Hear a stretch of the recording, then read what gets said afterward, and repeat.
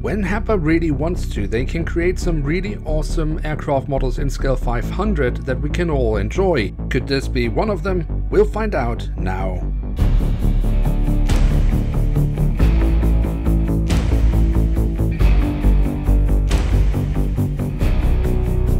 Hello and welcome to a new episode of Review, where we today will take a closer look at an Airbus A321-100 of Lufthansa. At the front of the box we have this lovely image of the aircraft in real life, and we also provided with the Lufthansa branding. On the back side of the box we then have the image once more. We do also have the registration code and the name of the aircraft, but that's about it for the box. So let's take a closer look at the model inside. And here she is, the Airbus A321-100 in the current livery of Lufthansa, with the addition of die Maus. And die Maus is German for the mouse. Seems almost too obvious. Now, die Maus, other than being a little character of a mouse, is also the name of a TV show for children, where kids can ask questions of how things are made, and they then try to explain that. These can also be enjoyed by grown-ups, just saying. Anyway, the mouse and its little helper, the elephant, have been featured on this aircraft because the TV program followed the production of this aircraft in real life. Right, but enough about the livery. Let's take a closer look at the aircraft model itself and at some of the many details this aircraft model holds for us. And we start off with the tail section, where we have the new Lufthansa branding on the vertical stabilizer.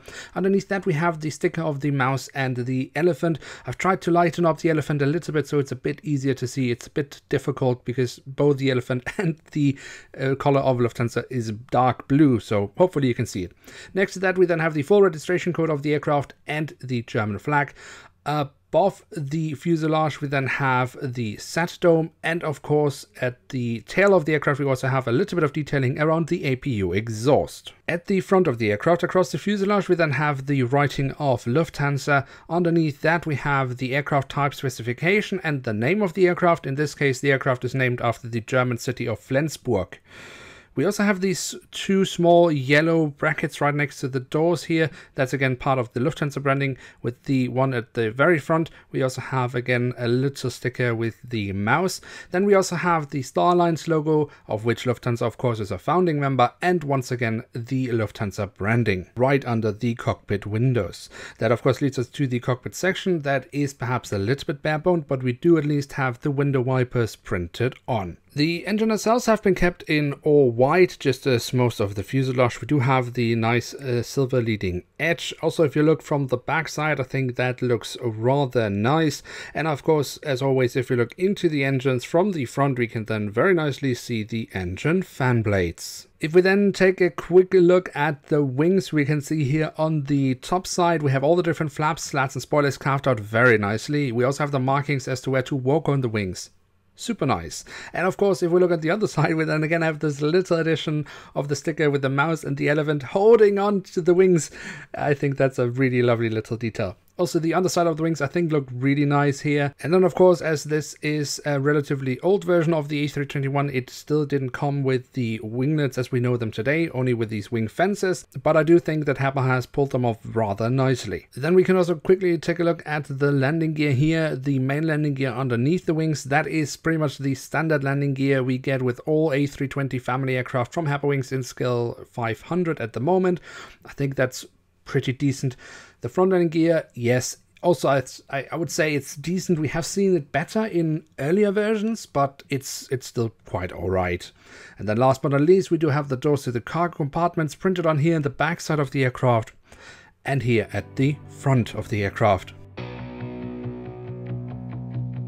So there we have it, the Airbus A321-100 in the current livery of Lufthansa with the mouse and the elephant sticker. So what can we say about this aircraft model?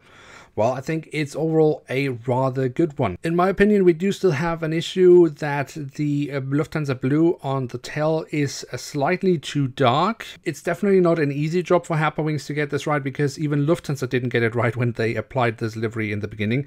And the color is just really difficult to get right, because it's one of these colors that just changes its tone depending on what light you're seeing it in. Some colors are fairly consistent and some colors seem to always change, and this is one of them, so I'm not sure Herpa could ever get it right. When it comes to the rest of the print, I think Herpa has done an excellent job. I really like the physical details on this aircraft model, especially the wings have been pulled off very nicely, so I'd say it's a very nice aircraft to have in one's collection. With that, we have reached the end of today's episode. If you have enjoyed this video, then don't forget to leave a like, that really does help us out, and of course, if you are new around here, why not hit subscribe? That would be absolutely awesome. With that, I'd like to say thank you so much for watching. Hope to see you soon again. I'm checking out, and bye.